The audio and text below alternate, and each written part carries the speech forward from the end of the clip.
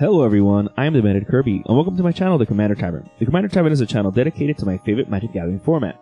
The Brewery is a series on this channel showcasing my spicy brews under the deck text.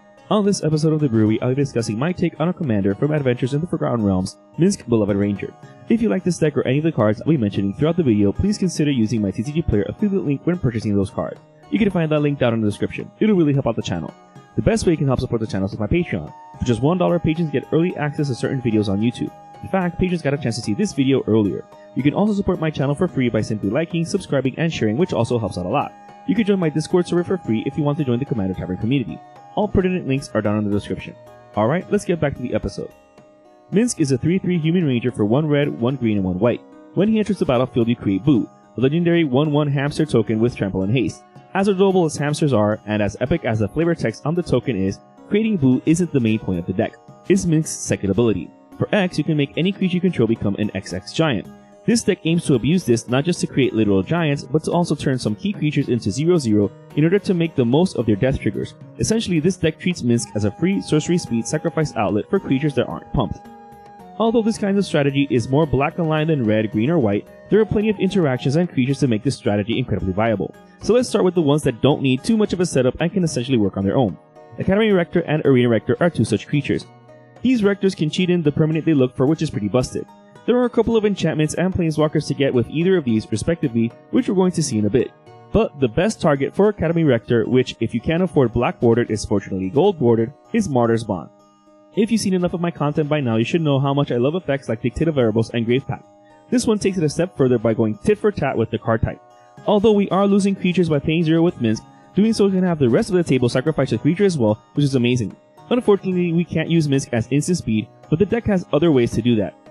Protean Hulk and a creature enchanted with Pattern of Rebirth can get us creatures from the library, similarly to how the Rectors get their respective permanents. While the aura isn't restricted to casting cost, Protean Hulk can get us multiple creatures so long as their combined casting cost doesn't exceed 6.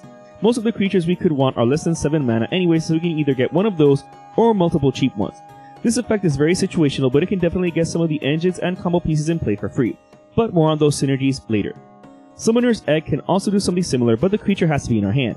This is on the right curve too, since it costs 4 mana. So we can first play Minsc, then play the egg, pay 0 to make it a 0/0, then cheat whatever fatty we have imprinted on it. This can get us way ahead very early on. Moving along, we have Metotic Slime and Symbiotic Worm, which can serve to fill the board with tokens. These might seem as busted as some of the other creatures, but they can fuel plenty of engines in the deck. For one thing, they're beaters in and of themselves. However, if we need to go wide instead of tall, we can make them 0/0s with Minsc or sacrifice them some other way. But we'll see how else they synergize with the deck further along. Seed Guide Ash, Solemn Simulacrum, and World Shaper are more helpful than outright synergistic since they help with mana acceleration. The Tree Folk is especially useful here. It has a decent body, but if we already have Minsc out, then for 5 mana we can cast it, then pay 0 to fetch for 3 forests in our library and get them tapped. With the way it's worded, they don't even need to be basic lands, which is amazing. World Shaper is especially useful at helping us reuse any of the fetch lands already in the graveyard to ramp harder and keep thinning the deck of lands. Cavalier of Flame and False Prophet are some more oppressive effects considering that they have the potential to wipe the board.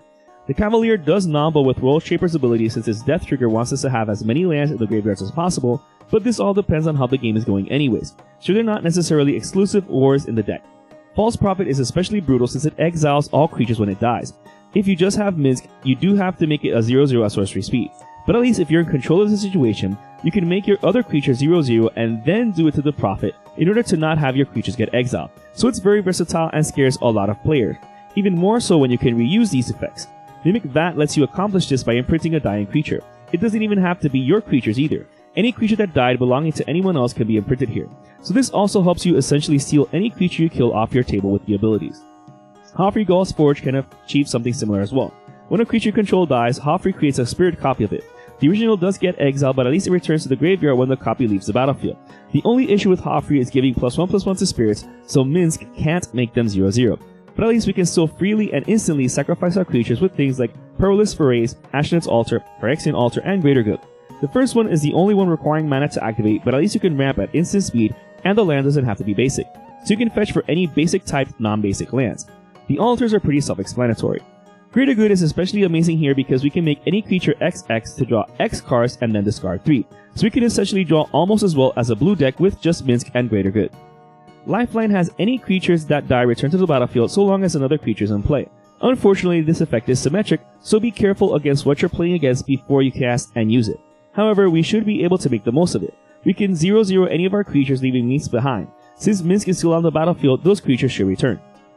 However, even though Minsc can be used as a free sacrifice outlet for creatures without any pumps to their toughness, he can still be used how most people envisioned, pumping a beater via sorcery speed mana sink. Since his ability is X generic mana, Hearthstone and Zerda the Dawnwaker are amazing at reducing that cost. You might think that them being unable to reduce activation costs to 0 is a bad thing, but it's actually good, because you want to be able to pay 0 to make creatures 0/0.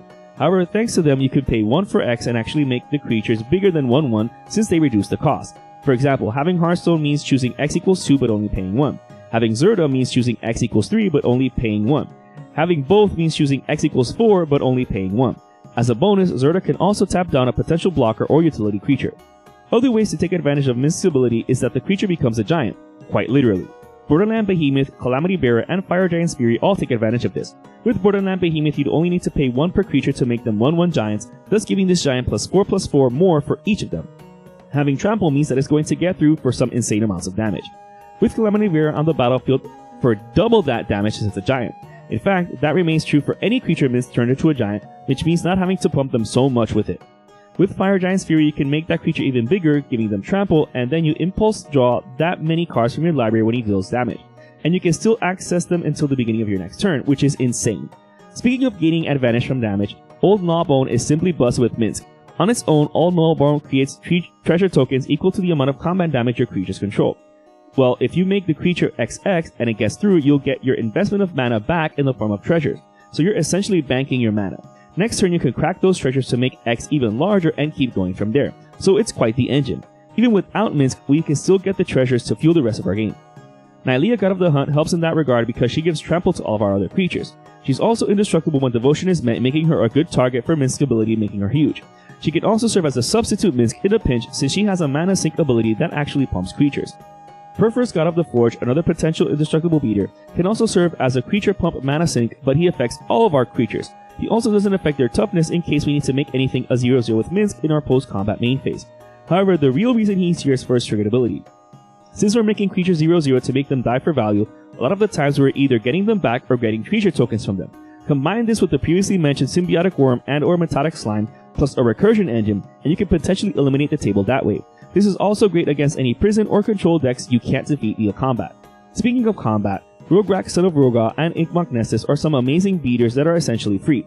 While it's an epic feeling to getting an XX Kobold with First Strike, Menace, and Trample for just X generic mana, Inkmoth Nessus actually has the potential of taking out an opponent for just 11 generic mana. Having Flying does give it some form of evasion, but if it had Trample, you can pump into it whatever is necessary to take out an opponent. Either way, a 10/10 flyer with Infect needs to be blocked so you can also take out anything they put in front of it. Or with Rogue's Passage, you can make it or any other beater completely unblockable.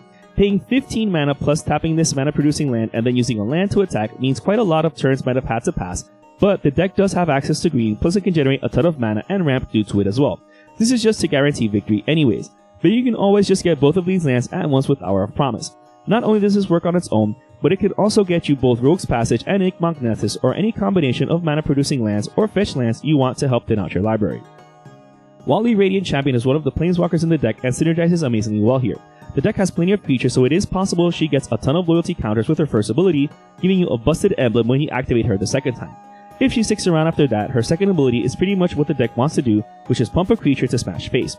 So she also helps bring in redundance of Minsc's ability, at least in the sense of using it to pump a creature. Mistveiled Plains is included to bottom deck any creature we're killing off with Minsc. While this might not seem that useful at first, the deck does have ways to tutor for creatures in order to keep recurring them again and again. It might seem less efficient than outright reanimating the creature, but these creature tutors also work well on their own to help get combo pieces out as well as recycling busted effects. Imperial Recruiter and Recruiter of the Guard help in that regard by getting us a creature with a specific power of toughness. Imperial Recruiter has been reprinted enough to the point where it's very affordable now, something that should happen with most cards, especially ones that were printed in old, unacquirable sets. Eladamri's Call, Worldly Tutor, and Primal Command can just outright tutor for a creature. The command might only be a sorcery, but you can choose any of the other 3 modes depending on the situation you're in. These are pretty self-explanatory, so let's continue on with some others in the deck. Altar of Bone and Eldritch Evolution are slightly better for this deck in the sense that not only can they tutor for a creature, but you have to sacrifice a creature as part of their casting cost, so they're amazingly synergistic here. The rest of the planeswalkers in the deck are Garruk Unleashed and Vivian Monster's Advocate. Heroic gives a targeted overrun effect for 1 loyalty, and he can make a blocker to protect him with his -2 ability. This can help in creating a potential threat with Minsc, or to simply have a chump blocker. However, his emblem is incredibly busted if we achieve it. Being able to tutor for any creature in our library to put it straight onto the battlefield is ridiculous on its own. But combining with Minsc, making key creatures 0/0 and then bottom decking them with Mistveil Plains means we can get quite the engine going. An engine that's hard to deal with because it's composed of an emblem, a land, and a commander. Vivian lets us see the future of our deck as well as play creatures from the top of it. This is especially strong, but is an amazingly useful bonus. Her +1 also creates a 3/3 green beast to protect herself, as well as being fodder for anything else. However, her ultimate can be used the turn she enters the battlefield, which is another creature tutor effect dependent on the creature we cast to trigger its delayed effect. This deck isn't really that linear, and you've already seen all of the particular creatures in it, so use these tutoring effects depending on the situation and what you need. The following cards in the deck are the essential card advantage, responses, and mana acceleration of any deck. Chaos Warp, Generous Gift, and Beast Within are given due to the deck's colors, and these are essentially the best 3-cost instants in the format since they can deal with absolutely any permanent at instant speed. The trade-off is hardly ever in an opponent's favor, so these are self-explanatory includes. Hour of Revelation and Onto Inversion can help in wiping the board in case we're overrun by Swarm decks or Pillow Fort decks. We can only do so much with False Prophet and other effects, so being able to wipe the board is especially useful.